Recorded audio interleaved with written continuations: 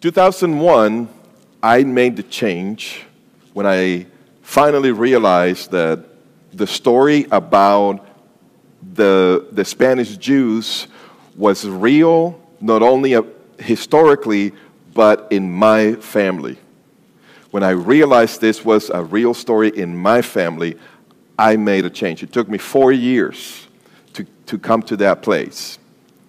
One of the things that happened when I made that change was a theological change. So I was part of an online discussion forum in which we talked about theology and back and forth and all of that. And it was sponsored by a seminary. I wasn't a student in the seminary, but they opened it to the public. So I was a contributor in the forum, and I made some good friends and some enemies as well. You know how it is when you start talking religion or politics online, right? And then right, in the middle of that, then I made that theological change. And I began to post messages and answer to and debate and discuss things from a different perspective. And the guys noticed, and they were like, whoa, this is amazing.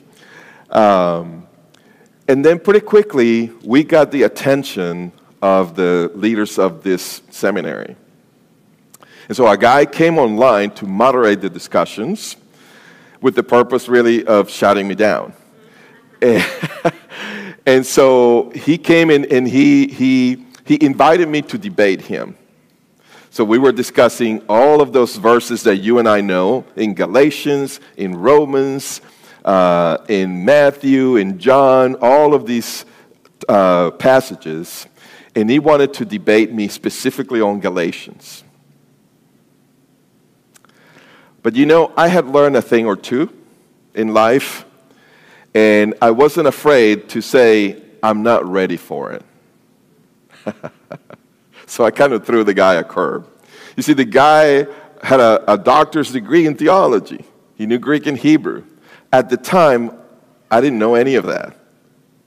I could find my way. I could study. I was a good student.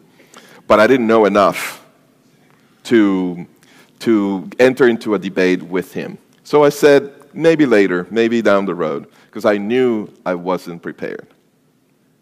So I want to read a verse to you in the book of Matthew. It's Matthew 21:43.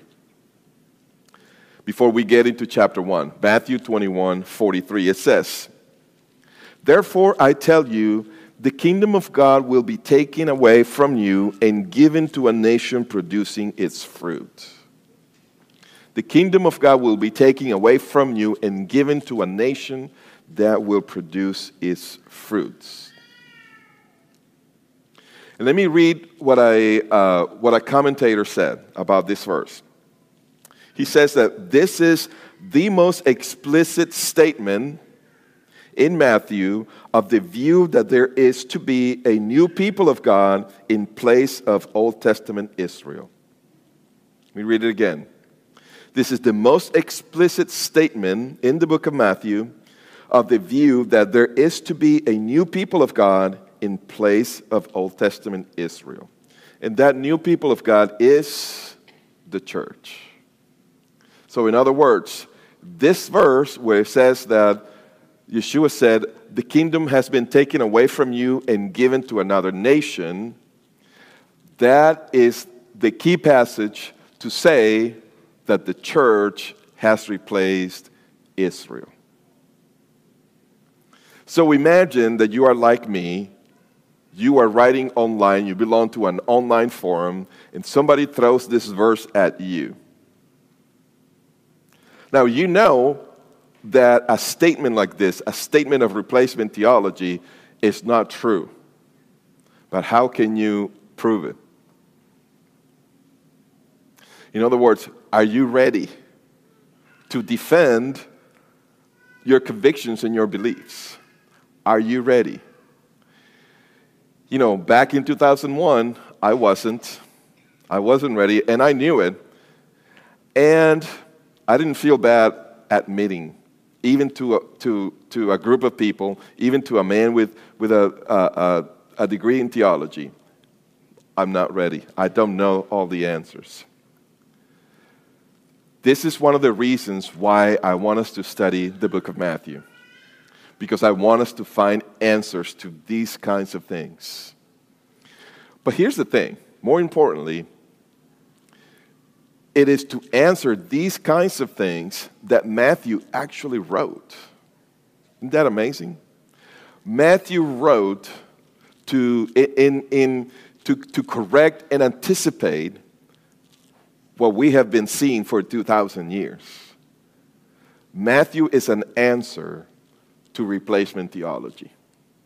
We're going to begin to see that today, and we're going to see it throughout our series as we go throughout the book.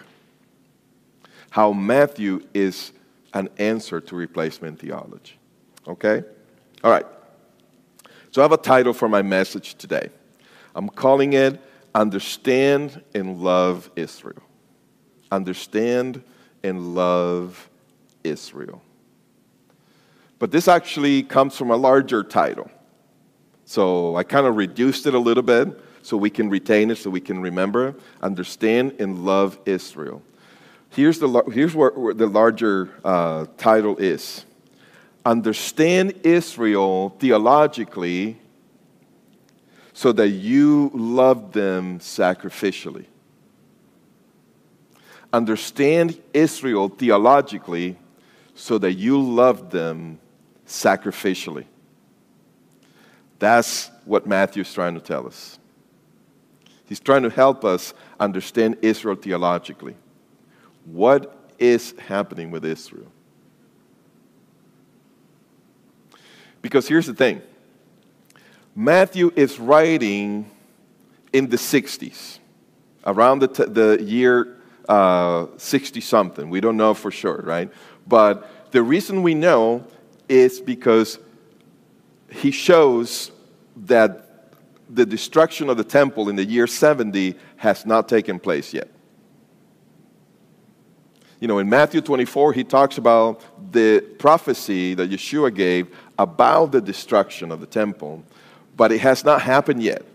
So that's how we know that Matthew wrote before the year 70, okay? So probably in the late 60s. But he writes to, and we don't know this for sure, right? But one of the options of who did he write to, who were the recipients of this gospel, one of the options is that he wrote to the church, to the congregation in Antioch. You may recall this congregation. It's a powerful congregation.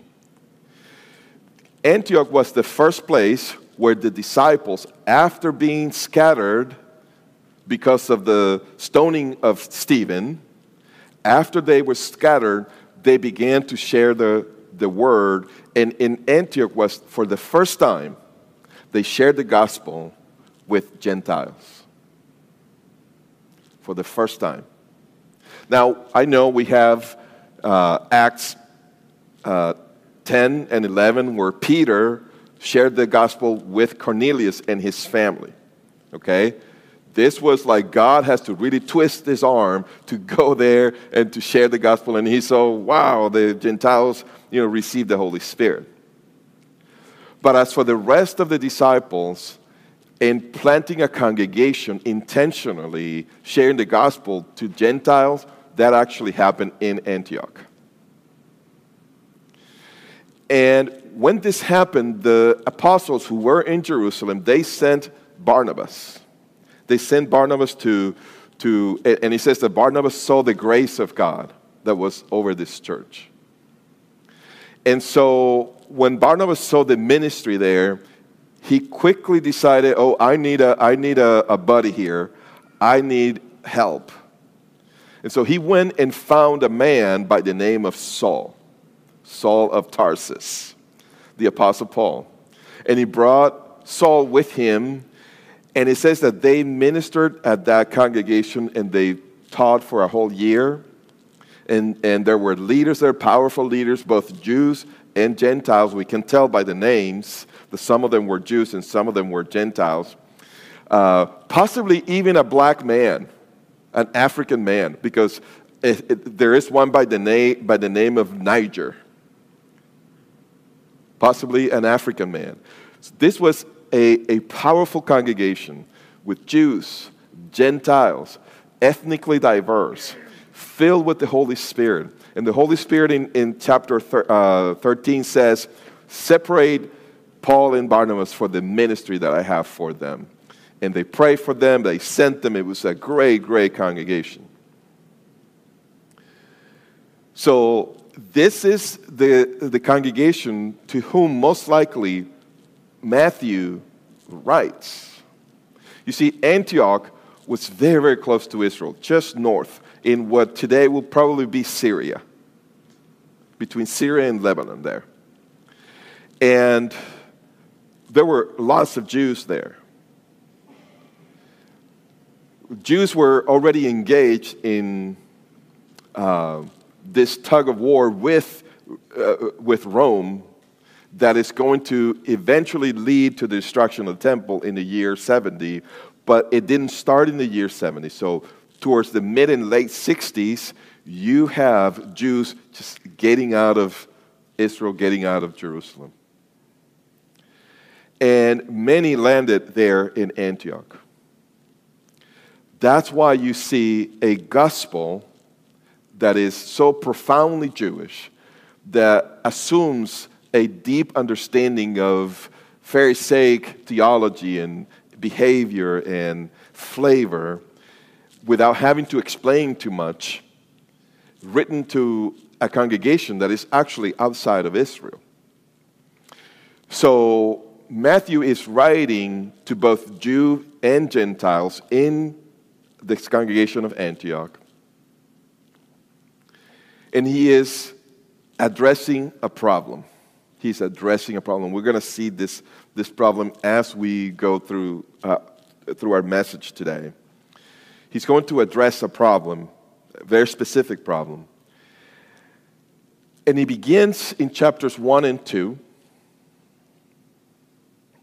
We're going to see how he opens a prologue. What we have in chapters 1 through 4 is a prologue, kind of like an introduction in several chapters. In chapter 5, he's going to go full force into the teachings of Yeshua 5 through 7. But in chapters 1 through 4, he is introducing the Messiah to his readers. Not because they didn't know who he was, but because he has several purposes. The gospel itself is the good news. So it has a deep evangelistic purpose. But it also is a discipleship tool. This is how they discipled new believers in the first century, in the early goings, by taking them through the story of the gospel. Luke writes about his gospel, and he says that the purpose is that you will be convinced of the things you already believe. So it isn't so much to gain new knowledge, but it is to go in depth in the things that we know. And all of the Gospels really have similar purposes: evangelistic, discipleship, and corrective. So Matthew has a specific corrective purpose, and we're going to see what Matthew is trying to correct here. So he begins his prologue, his introduction, in chapters 1 through 4. Today we're going to see chapters 1 and 2. Next week we're going to see chapters 3 and 4. So in chapters 1 and 2, he begins in verse 1 by giving us a statement. He's going to give us a statement, an opening summary. And then he's going to go into genealogy, right? We know the gospel. He's going to go into genealogy. Then he's going to tell us about the birth of Messiah, chapter 1. In chapter 2, he's going to talk about these magi that came from the east, these men that came to follow this star that's going to lead them to Bethlehem, and they're going to come and bring in gifts and worship Yeshua. But then we're going to see how Herod and the leadership are going to persecute and reject the one who was born, and God has to protect him by sending the whole family to Egypt. And then when the enemies are dead, he brings them back and leads them to live in the north, in Nazareth, in the Galilee. That's chapters 1 and 2. We know the content, right? We know the content. So what I want to do is, and you've heard me say this before, I don't just want to take you to Home Depot. Right? When you go to Home Depot, you have everything you need to build a house. In fact, several houses. You have all the wood, the kitchen, the bathroom. You have everything. The point is not to take you to Home Depot and show you, hey, this is here are all the components. Give you an inventory of what goes into a house. Anybody can do that. Build me a house. Take all of the components and build me a house. Then I'll be impressed. Right? So it is not enough to list the content of Matthew, the content of Hebrews, the context of Acts, and whatever book you want. Take the content and build me a theology. Come up with a statement that summarizes not only the content, but the purpose. What is the author saying? What is he talking about? What is he saying? And to what purpose? What is he trying to do with what he's saying? Build me a house. So we're going to build a house here. We know the content. We're going to build a house. Out of this. So we're going to see how Matthew, here in these 2 chapters, he first proves something, then he anticipates something, and then he demands something. He's going to prove, he's going to anticipate, and he's going to demand. That's the 3 aspects of these 2 chapters. So let's dive right in. Let's get into verse 1, Matthew 1:1. Matthew 1:1, it says, "The record of the genealogy of Yeshua, the Messiah, the son of David, the son of Abraham." This is a summary statement. This is the book of the genealogy of Yeshua, the Messiah, the son of David and the son of Abraham. So already he's telling you who Yeshua is. He's speaking to us about the identity of Yeshua. So Matthew's prologue proves Yeshua's identity. That's what he's going to do. He's going to prove Yeshua's identity. The claims that he makes right in verse 1 is that Yeshua is the son of David and the son of Abraham. In that order. What does that mean? To be the son of David. You see, it means that Yeshua is Mashiach, the anointed one, the Messiah. We get the word Messiah from the Hebrew Mashiach. He is the Messiah, the anointed. That's what that word means. It means anointed. And when you translate it into Greek, it means Christ. Christos. Now, don't think this is a church word. They took it, and it's we hear it, and we think church, that's church. But guess what? The ones who used that word first were Jews when they translated the Tanakh into Greek. It's called the Septuagint. Septuagint comes from the word 70, and because they have 70 scholars, according to tradition, 72 scholars, translating the whole Tanakh into Greek. They use the word, when the Hebrew used Mashiach, they use the word Christos, anointed one. So Matthew is saying, first in the first line, Yeshua is the Messiah. He is the Son of David. He is the King of Israel. He is the King of the Jews. And then he says that he is also the son of Abraham. The son of Abraham. The seed of Abraham, I think, is better understood. Because all throughout Genesis, we see that word repeated. The descendants of Abraham, the descendants of Isaac, the descendants of Jacob. And the Hebrew uses the word the seed, the seed, the seed, the seed. But the first time that the word seed is used is in Genesis 3. The seed of the woman will crush the head of the serpent. And the seed of the serpent will bruise the heel of the seed of the woman. We're going to come back to that thought in a moment. Now, what Matthew is doing is very important in Second Temple Judaism. To bring somebody's genealogy.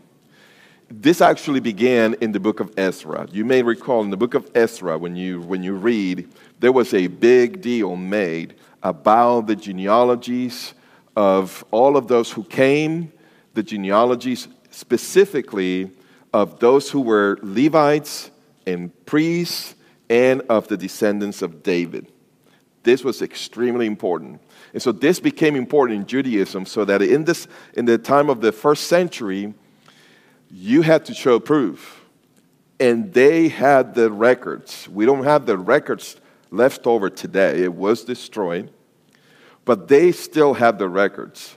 So much so that they could go in and check the records of Mary and Joseph. And they could tell you, yes, they are descendants of David. The angel, in one of the dreams that Joseph has in these chapters, the angel calls him Joseph, son of David. He is a descendant of David. And so it was important in Second Temple Judaism to show proof. So this is how Matthew is proving the identity of Yeshua. First and foremost, the genealogy says that he is the son of David, that he is a Jew, that he is a seed, the seed of Abraham. So that's first line of proof. What we have in the statement that Yeshua is the son of Abraham is clarified in Galatians. So let's go to Galatians 3. Galatians 3:15. It's very convenient because, Galatians 3:16. Because the first statement about the seed is in Genesis 3:15. The explanation of who the seed is in Galatians 3:16.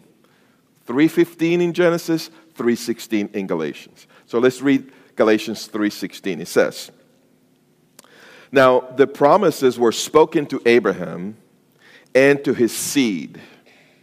He does not say, "and to seeds," in plural, as referring to many, but rather to one, and to your seed in singular. That is Messiah. The seed is the Messiah, the anointed one. So when God promised Abraham, you are going to have, I'm going to multiply your seed, yes, it had a plurality within the singular, the grammatical singular. It's kind of like today we can say the people of Fort Worth. Well, we're not just speaking about one person, right? The word people grammatically is singular, but we know it means a whole lot of people. I don't know, 1.5 million of us here in Fort Worth, or more maybe. So that's the same with the word seed. Grammatically singular, it meant many, many descendants of Abraham, but singling particularly one, the seed, the Messiah. So, Matthew is singling out Yeshua as the foremost of Jews, the Jew of Jews, the seed of Abraham, Yeshua himself.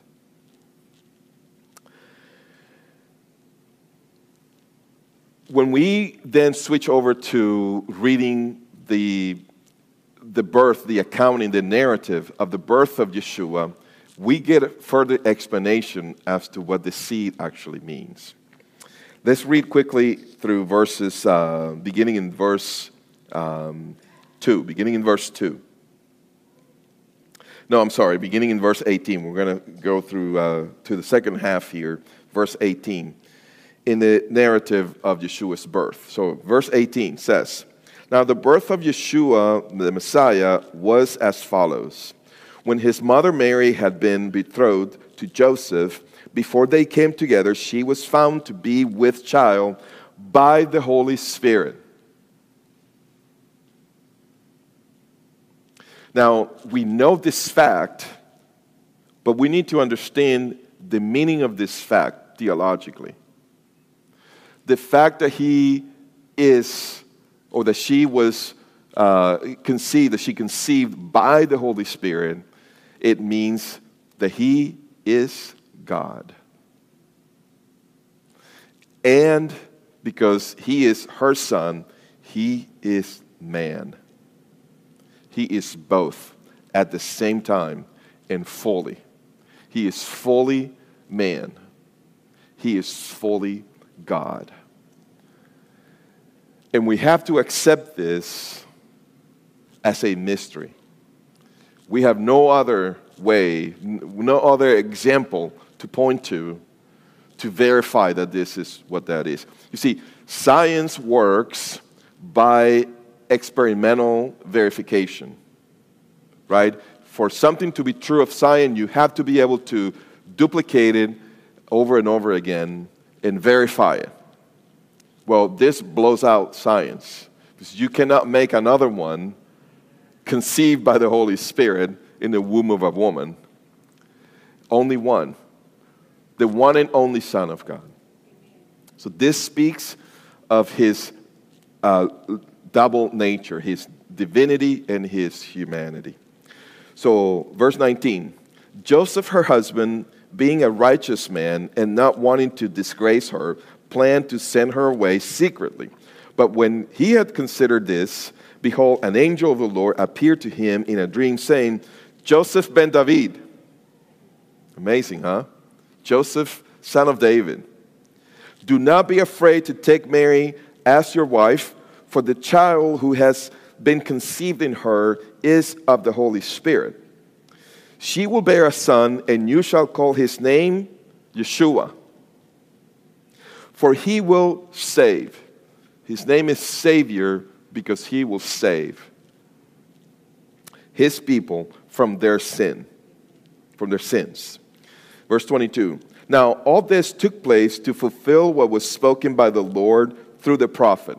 So what Matthew is doing here is showing through miracles and through fulfillment of prophecy, he's proving that Yeshua is the Messiah. He already proved it through genealogy. He has a right to be called King of Israel. He's a straight descendant of Abraham. That proves his identity. Let me show you further proof. The miracles around his birth show his divine origin. So the miracles around his birth and the fulfillment of prophecy in his birth also prove his identity, that he is God. But verse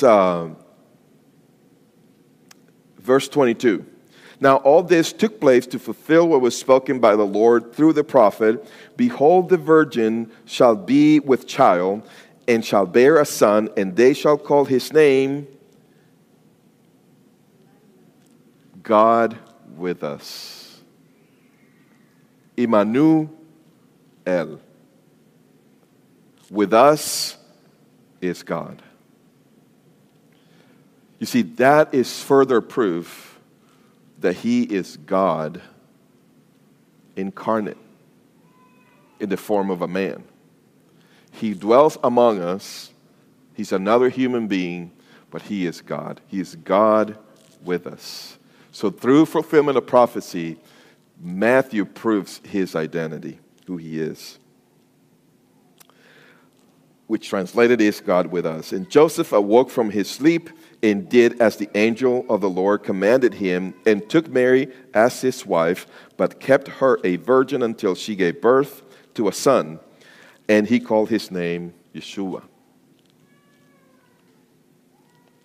So Matthew's prologue, we're at the end of chapter 1. Matthew's prologue, his introduction, proves Yeshua's identity through genealogy, through miracles, through fulfillment of prophecy.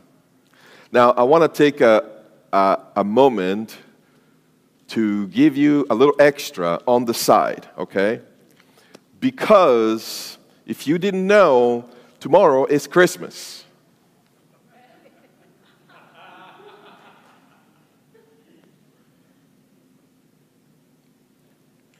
Well, you're probably thinking, all right, this guy really lost it now.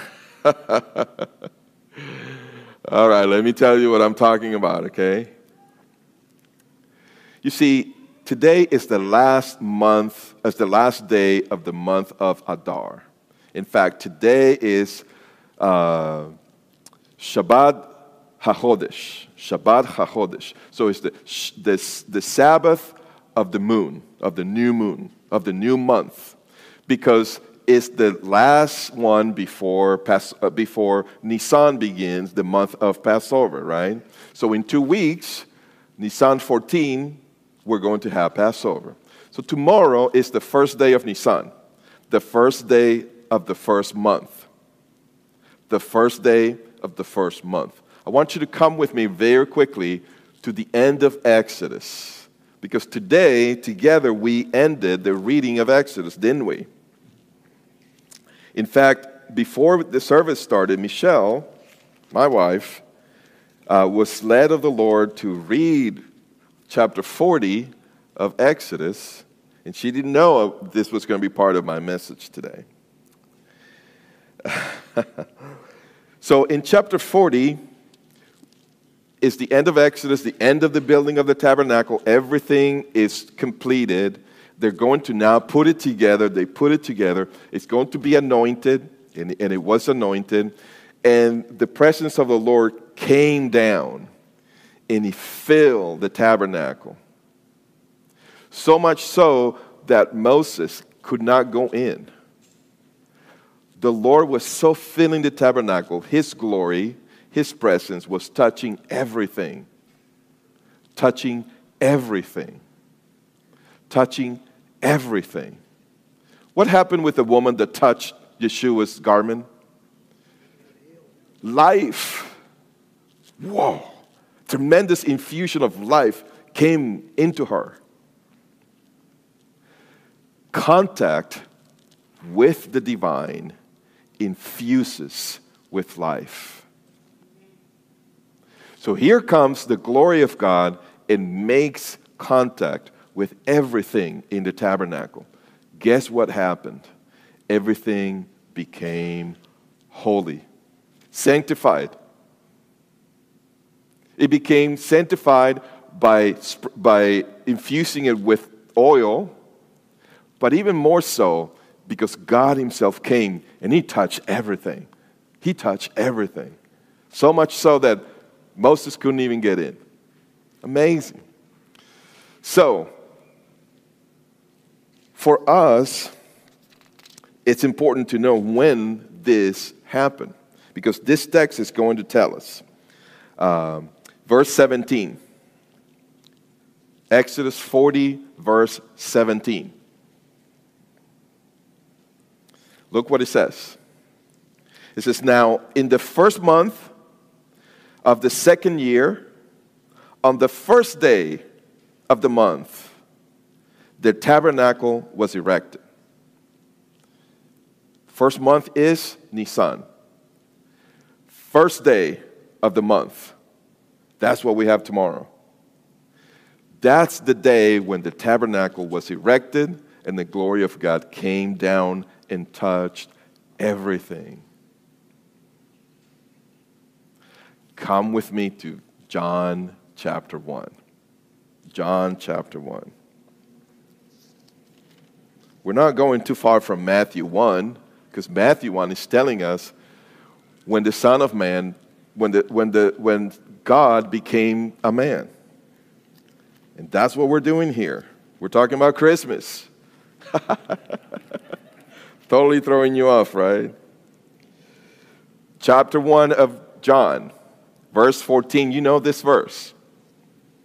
Verse 14. John 1:14. It says, "And the Word became flesh," right? That's Matthew 1. "The Word became flesh and dwelt among us, and we saw His glory, glory as of the only begotten from the Father, full of grace and truth." We saw His glory. He dwelt among us.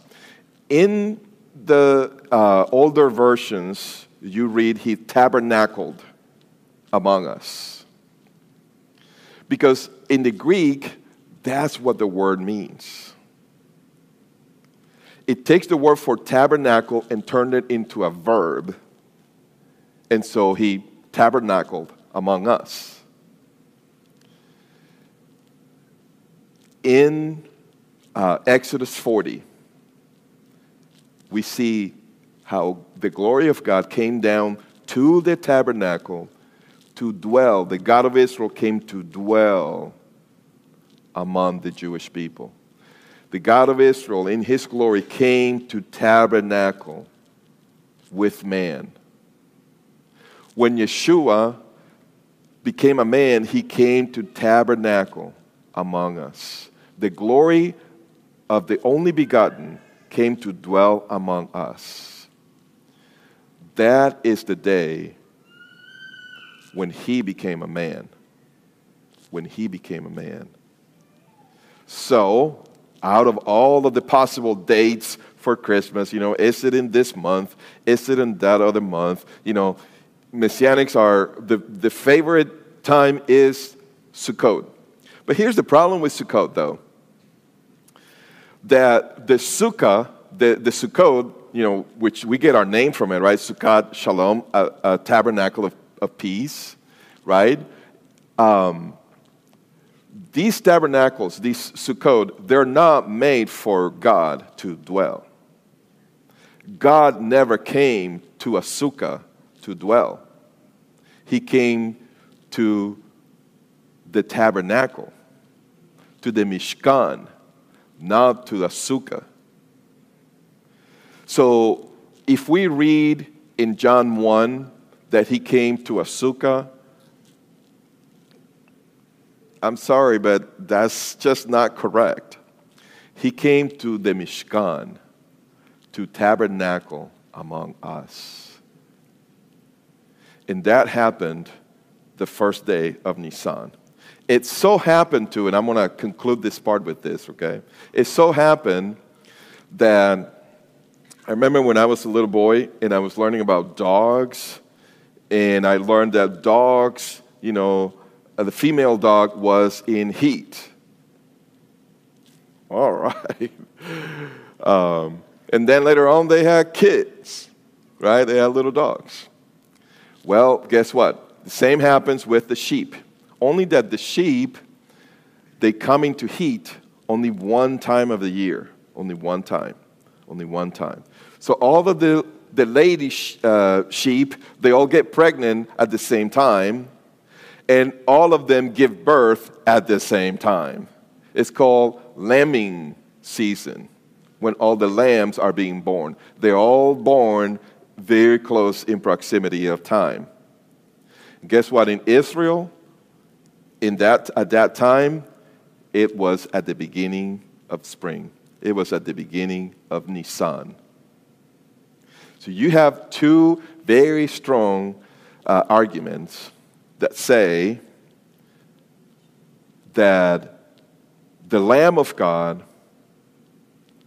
most likely came to dwell, to tabernacle among us at the time when the lambs were being born, because the sheep were out in the field, because their sheep were giving birth. That's why they were out in the field at night. So that the Lamb of God came on lambing season, this time where the lambs were born, which happens to be the same time when the glory of God came to tabernacle among us. Two very strong reasons that are absent of all the other dates. And so, tomorrow is Christmas. Merry Jewish Christmas. But I digress. And we go back to now to Matthew chapter 2. Matthew's prologue proves Yeshua's identity by his genealogy, by the miracles, by the fulfillment of prophecy. But Matthew's prologue also anticipates Yeshua's acceptance and rejection. And this is extremely important because now we begin to see the problem that Matthew is addressing. In chapter 2, we're going to see a foreshadowing, an anticipation, the beginnings of the acceptance of Yeshua and his rejection. And these two things are going to be a major theme in the rest of the book, okay? So, for the sake of time, we're not going to read these long sections, partly because we are very familiar with the content of Matthew. But we have these two themes in Matthew running very deeply in Matthew 2. That these men, these magi from the east, they come to worship the King of the Jews. The star led them. Let me read to you Numbers 24, verse 17. Numbers 24, 17. It says, I see him, but not now. I behold him, but not near. A star shall come forth from Jacob. A scepter shall rise from Israel, and shall crush through the forehead of Moab, and tear down all the sons of Sheth. The star is a reference to the scepter, to the one from Jacob that will be king, that will have a scepter. So a star leads them to where the king is, right to the house, over the house in Bethlehem. And they worship him. But who are they? They are Gentiles. So right from the beginning, Matthew is saying Gentiles will accept Yeshua because he is the seed of Abraham. In you, Abraham, all the nations will be blessed. So Gentiles are coming and they are accepting. But what happens with the leadership of the Jewish people that we see here? In verse 3, Matthew 2:3, it says, when Herod the king heard this, by the way, Yeshua is called the King of the Jews. The Magi, they say, we came to worship the King of the Jews. But it never says of Herod that he is the King of the Jews, even though he was the king of Judea. But he was never the king of the Jews. He was not a Jew. So when Herod the king heard this, he was troubled, and all Jerusalem with him, gathering together all the chief priests, you see the leadership of Israel, all the chief priests and the scribes of the people. He inquired of them where the Messiah was to be born. And they said to him, in Bethlehem of Judea. What is the meaning of that? He is the son of David. He's the son of David by genealogy, and he is born in Bethlehem, just like David. And we have the quote there from Micah, fulfillment of prophecy. We know Herod is going to try to trick the Magi, inquiring about the time, and then he is going to kill every child 2 years and younger. Also in fulfillment of prophecy. Yeshua will be accepted by Gentiles, and he will be rejected by the Jewish people, by the leadership of the Jewish people. But in the middle of that, a remnant will follow him. Joseph and Mary, they represent this remnant of Jews who are going to follow Yeshua. And the Gentiles will be grafted into them. You see, that is the problem that Matthew is addressing. He proves that Yeshua is son of David, son of Abraham. He proves his identity. He also he also anticipated his rejection, his acceptance and his rejection in chapter 2. But overall, Matthew's prologue also makes a demand. Matthew demands that we respond to Israel now, to what's happening to Israel now. So let me share with you what I think the problem that Matthew is answering is. I want to tell you first the problem, then I want to tell you his answer, okay? So here's the problem. The problem is that we don't understand, and this is true in the time of Matthew, of course, we don't understand why Yeshua didn't fulfill the kingdom promises to Israel. How come the Messiah came and we don't have Israel in the kingdom and as leaders of the nations? What went wrong? What happened? Why is it that Yeshua did not fulfill the kingdom promises to Israel? Why? You see, we don't understand that. That is true of us today. That was true in Matthew's time.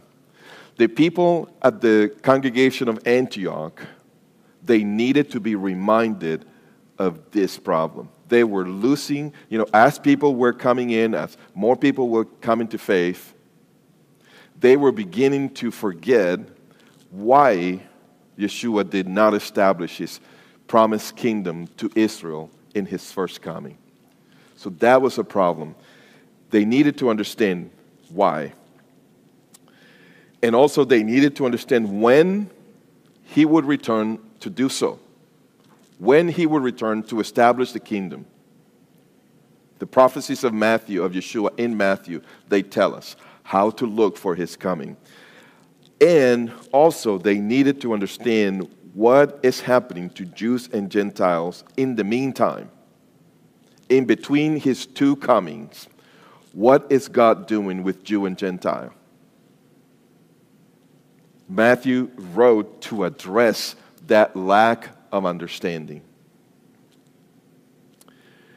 And he had two reasons for it. You see, the problem with the lack of understanding is not that people are ignorant. The problem is what people do with that lack of understanding. You see, so the dangers were that they would become disloyal to Israel. He wrote to correct their understanding so they wouldn't become disloyal to Israel. And that they wouldn't disengage from blessing Israel. Those were the two dangers that ultimately he is trying to correct. Do not become disloyal to the nation of Israel. do not disengage with the Jewish people. Continue to bless them. And you know, tragically, what happened? That eventually, even though the congregation of Antioch lasted until about the 4th century with a strong Jewish presence, we see leaders, bishops coming from Antioch beginning to write in anti-Semitic ways. The problem that Matthew saw became a reality. And the congregation of Antioch, along with all the early church, began to become disloyal toward Israel. And they disengaged from Israel and did not continue to bless Israel. It is amazing that in all of literature, I read this from a scholar that pointed this out, a tremendous insight, that in all of the church fathers' literature, we read nothing about a compassionate view of the destruction of the Second Temple and the dispersion of Israel. There's not a single word written from the church fathers showing compassion toward Israel because of the destruction of the temple and the expulsion of the Jews from Jerusalem. Nothing. They were disengaged. They were disloyal to Israel. And we've had 2,000 years of that. Do you see how Matthew's message is so relevant for us today? It's this lack of understanding of why, of interpreting this rejection, as we read in Matthew 21:43, I think it was. I've taken the kingdom away from you and given it to another nation. The lack of understanding of all of Matthew leads people to misinterpret that verse. And they become disloyal toward Israel. They embrace replacement theology. Israel has been replaced by the church. And they stop blessing the Jewish people. They're not a special nation. Very real problems. Let me tell you Matthew's solution. Matthew's answer to this huge problem. Understand Israel theologically and love them sacrificially. That's Matthew's response. That's his solution to the problem. Understand Israel theologically and love them so that you can love them sacrificially. I want to suggest to you 3 ways to do this. Because this addresses our mind first. We need to understand Israel. We have to use our mind to understand the theological arguments that are going on here. We have to invest. We have to work hard at doing this. I'm going to suggest to you that you invest money and time and effort in reading one specific book. It's called Has the Church Replaced Israel? That's the name of the book. Has the Church Replaced Israel?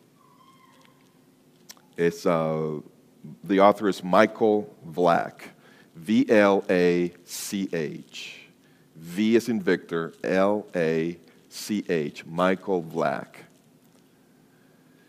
Has the church replaced Israel? You will read about the church fathers. You will read about theology, about Matthew, about Romans. You are going to have to use your brain with this book. But you have to invest in understanding. You have to understand Israel theologically. What is happening with Israel theologically at this time? you also have to engage your heart. You see, you have to love Israel. And more specifically, you have to be loyal to Israel. Matthew is writing so we understand in order to become loyal to Israel. You see, loyalty is the response to covenant. Chesed in Hebrew. Loyalty is the response to covenant. Time after time, God said, I am faithful to this king because he is a son of David. I am faithful to this king because he is a son of David. Even though the kings were progressively more and more apart from his heart, God remained faithful to the kings. And as a matter of fact, to the whole nation because of his covenant. This is covenant loyalty. Gentiles were brought in to the covenant of the Jewish people. Covenant loyalty is what's required to demonstrate loyalty to Israel. Hard loyalty to Israel. So with our mind, we need to understand theologically. With our heart, we need to be loyal to Israel. And with our will, we need to engage. We need to engage. And I'm going to propose to you that we engage with Israel in the growth and development of the body of Messiah in Israel. Yes, we can buy ambulance and we can support Holocaust survivors. We don't need to stop that. But we need to bless the family of God. We need to bless Israel to grow the body so many more come to know the Messiah, and to develop the body, develop leaders and that will grow and lead the body in Israel. We need to engage our understanding theologically of Israel. We need to love with a loyal heart, and we need to engage in blessing Israel, and doing so specifically by giving sacrificially to the body, to the growth and development of the body in Israel. All of this is what Matthew is leading us to. And we're going to continue to develop these themes as we work through our series. Amen? Amen. Let's pray.